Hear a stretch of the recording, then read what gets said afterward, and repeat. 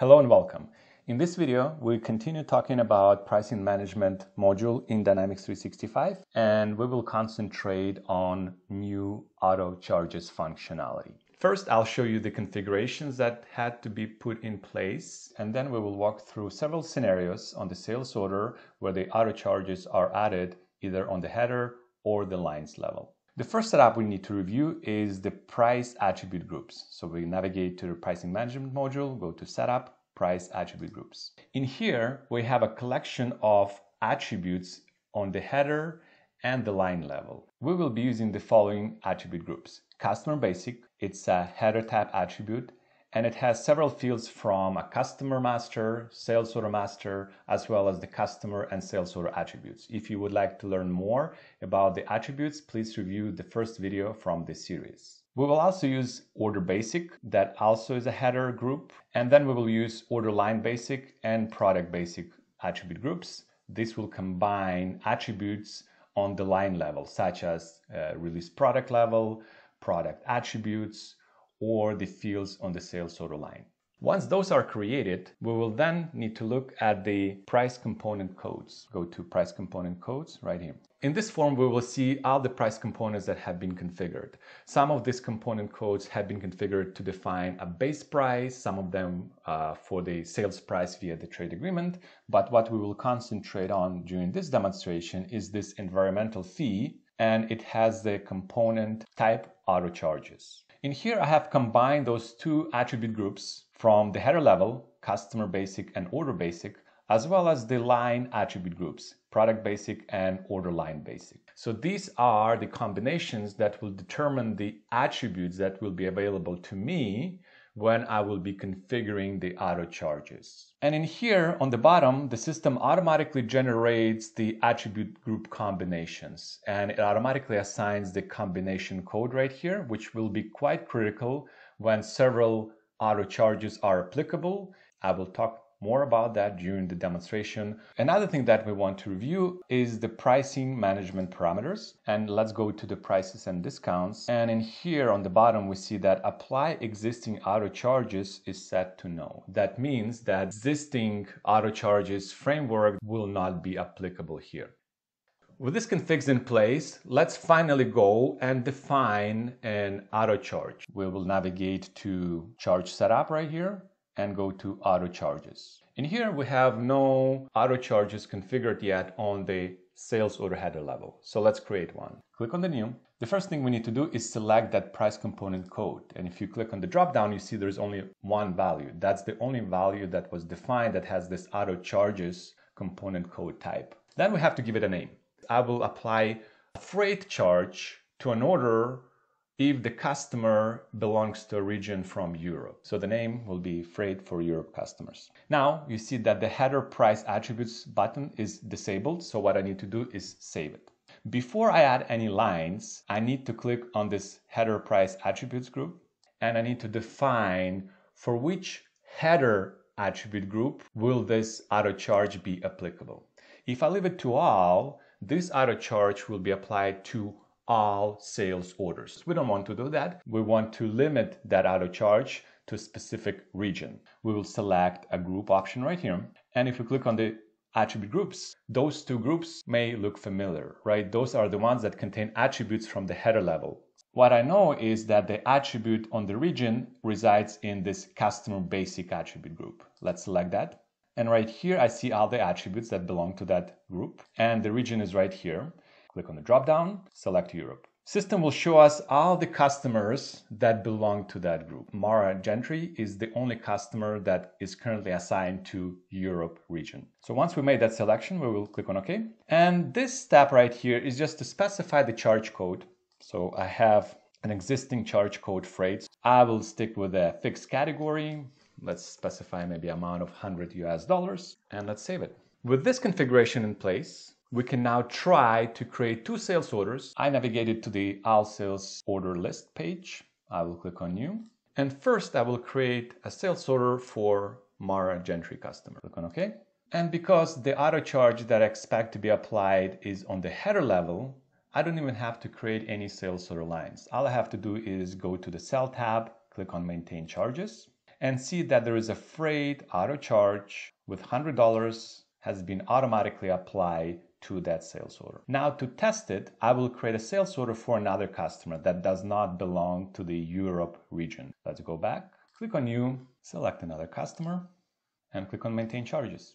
We see that the system here did not apply that freight auto charge because the customer does not belong to Europe region. Now let's take a look at a bit more advanced scenario that is driven by the sales order lines. What I will do here is go back to my auto charges and change the level from header to line. In here I have two auto charges that are applicable to sales order lines. The first one is carbon fee. I'm using this carbon fee charge code, and the amount here is $20 fixed. We need to understand for which sales order lines this charge will be applicable. If we look at the line price attributes, we see that I drive the criteria by attributes from the sales order line. In this case, I'm using this product basic attribute group. If the item has product attribute NEC set to V, then we would want to apply that carbon fee. And here, as usual, we see all the items for which that attribute equals V. And in here, we see the item that I will be using for our testing right here. And the second fee is called plastic bag fee.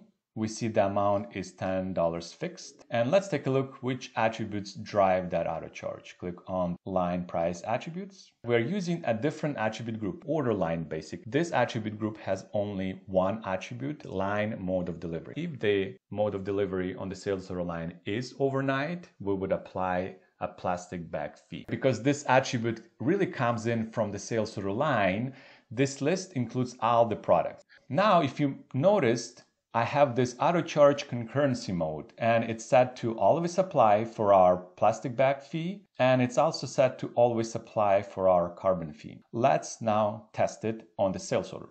Go back to our sales order and we're going to add this item. And now we can see which charges were auto applied to the line. Click on Financials, Maintain Charges.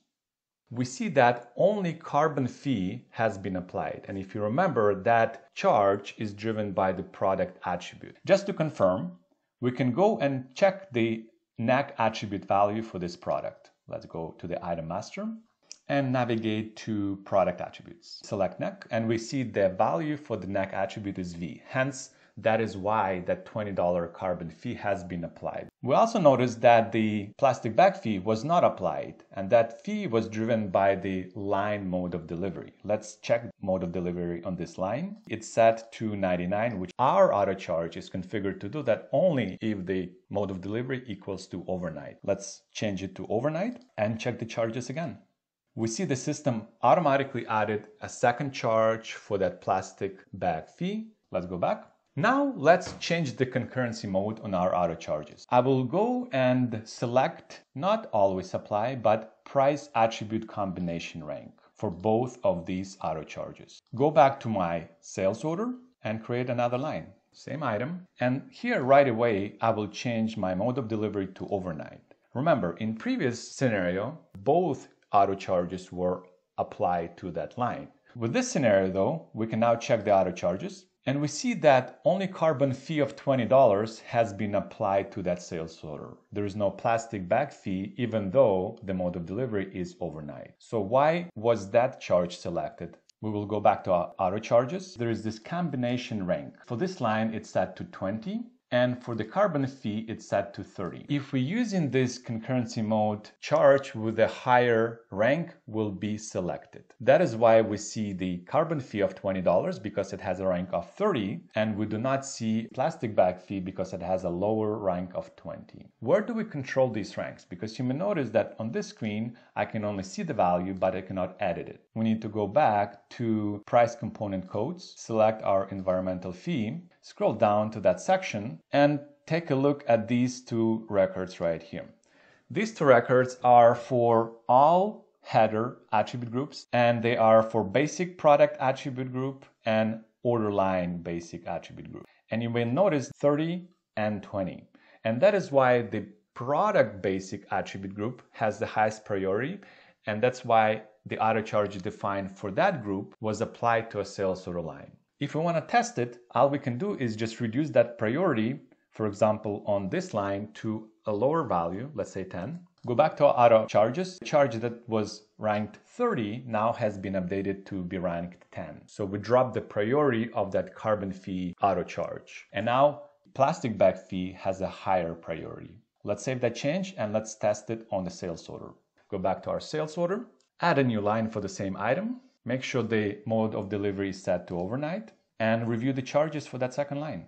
We see that the plastic bag fee was applied and the carbon fee was not. That is the concurrency mode in action.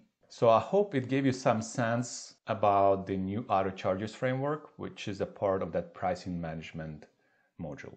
The last thing I want to mention here is there's a few additional options that have been added. When I create a new sales order, select our customer here, scroll all the way to the bottom, I see there are two options here. Skip pricing auto calculation. It will exclude that sales order from any pricing management logic. So we will be in full control over the sales price or any discounts that will be applicable to that sales order. And there's also this delay price calculations. So let me just select that and click on OK. Now I'm going to add my item. And if we scroll to the right, we see that the unit price remains blank. That is because we asked the system to delay price calculation. But what I have here now is this recalculate button under cell fast tab. And if I click on that, you see the system then executes that pricing management logic to come up with the sales price. So I think it can be beneficial for the performance reasons if you want to add multiple sales order lines and then trigger that function to calculate the prices and discounts for all sales order lines. That is all I wanted to show to you today. There is this prorate option that I did not discuss, and if there is enough interest, I may cover it in the next video on this topic. I hope you found it useful. Until the next time.